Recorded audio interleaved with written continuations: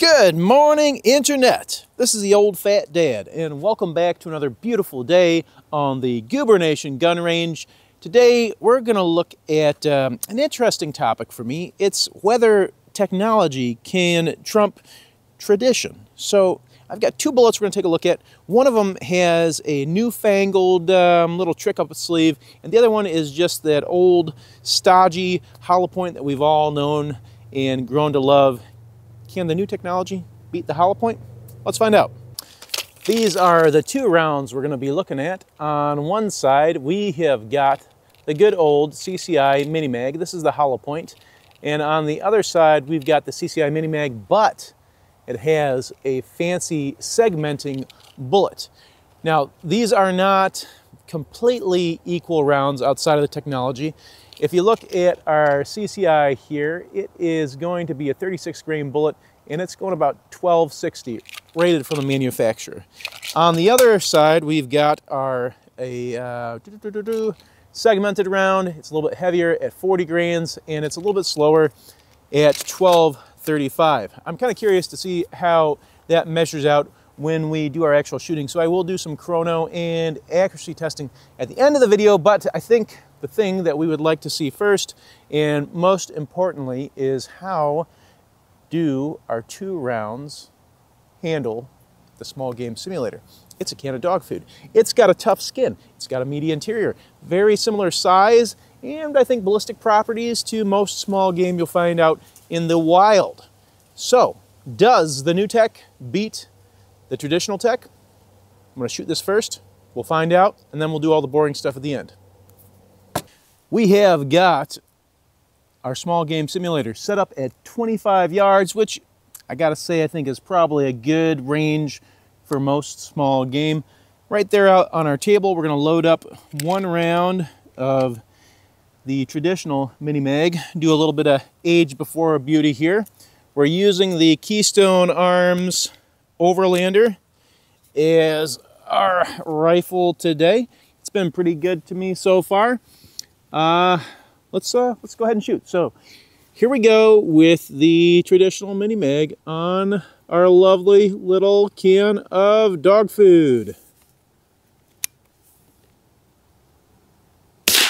Oh, wow.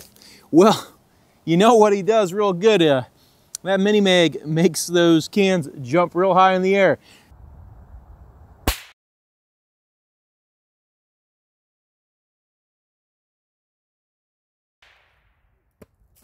Okay, got another can of the old gravy train on the table. Let's load up the new hotness, the new high-tech round, the Minimag Segmenting Hollow Point. And we're going to check out the difference here. See if this new technology is any better than the old stuff. You ready? Here we go, Mr. Dog Food. Okay, so still a very respectable little hop. I've got to say, I think the regular old hollow point sent it a little bit higher.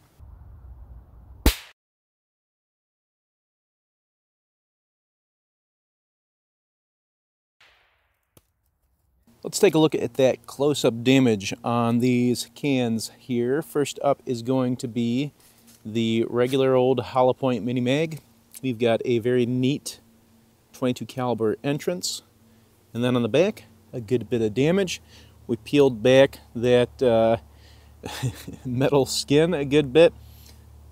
You can tell there's probably some expansion going through there. It blew a big hole, obviously way bigger than our entrance, so not bad at all. That would certainly put down any kind of small game, no problem. As for our segmenting hollow point, is there any difference? Let's find out. So, entrance. We can already see a good amount of difference. We have split this can from top to bottom on our entrance. That's way different than the standard Minimag. On the back side, the damage is, it's interesting. I don't know if this is hugely different. Well, I mean, it is. There's a good bit of damage there. I think it's pretty close but I think the segmenter definitely did more damage. I can see on the top there where it looks like a segmented piece tried to get through, didn't make it. Let's see if we can see anything on the bottom. No, I don't see anything on the bottom, but I think it's definitely possible. It looks like there might be a couple of spots where that segmenting around threw a piece through the back of this can. We can also see that the can is a good bit deformed. I want to take a look at that top, and then just looking at it, you can see that we did enough damage here to really deform the actual metal can. Whereas here is the regular hollow point. We don't really see the amount of damage there. Let me pull these up real quick just so you can see them side to side. The segmented on this side and the regular Minimag on this side. And actually looking at them side by side, I mean, I don't think there's any question that the segmenter is doing a good bit more damage than our standard Minimag. For you guys who are here for some nerd stuff, let's talk numbers. So I shot 2 5-round groups at 50 yards, one group with each type of ammo, and here are the results. With our tried and true old Minimag, we're sitting up here at about a 2-inch group.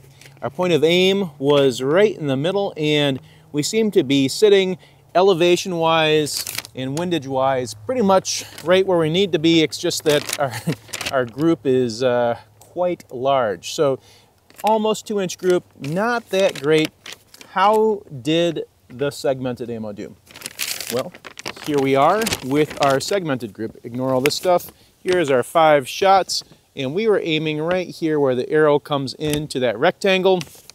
And interesting thing, you can see that this group sits a little bit lower than our standard Minimag. So the segmented is shooting a little bit lower than standard Minimag, but again, it is centered around that aim point. So we do have good windage. It is dispersed properly windage wise, but elevation just a smidge low.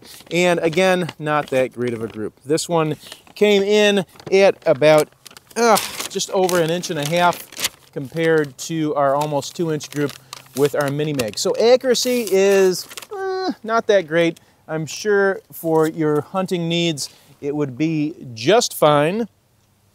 Precision shooting, though, I don't think would cut the mustard. Let's talk about our velocities. So we're going to start with the Minimag, and our average velocity with the Minimag right there was that 1336 feet per second, compared to our box, which says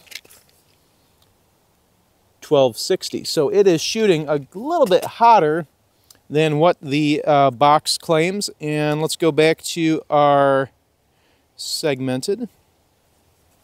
Segmented average over 5 shots was that 1210 compared to 1235 claimed for the segmented rounds. So it's interesting to me, the Minimag is shooting faster. It has more velocity than the segmented by a significant margin, over 10%, I think, if I have done my math right.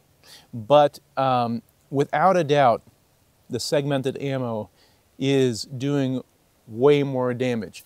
So in this case, we can see that the new technology, the fancy segmented round, will hit harder and do more damage, even though it is a slower round. There's one other benefit, I'm sure there's a couple more benefits, but one other main benefit I can see to using the segmented if you're going to be doing some hunting, and that is when you have full penetration, you're shooting a small critter, you're going to go through the whole critter more than likely. And with the segmented ammo, it's much more likely that you're not going to get a weird ricochet or a bullet that goes through and travels a significant distance. Because that bullet is breaking apart into smaller pieces, they're either going to stay in the creature, or if they exit, they're going to slow down really fast. They're not going to be aerodynamic at all, and they're going to have almost no weight to them, and they're just going to kind of disperse and not have the same risk as our Minimags of having that solid slug traveling through the air in some random direction after you hit a critter. And that about wraps it up for me. really kind of an interesting experiment. I was expecting to see some differences, but I think we saw some pretty significant differences between the two types of ammo. Always neat to see. I hope you enjoyed it. Thanks for watching, and we'll see you next time.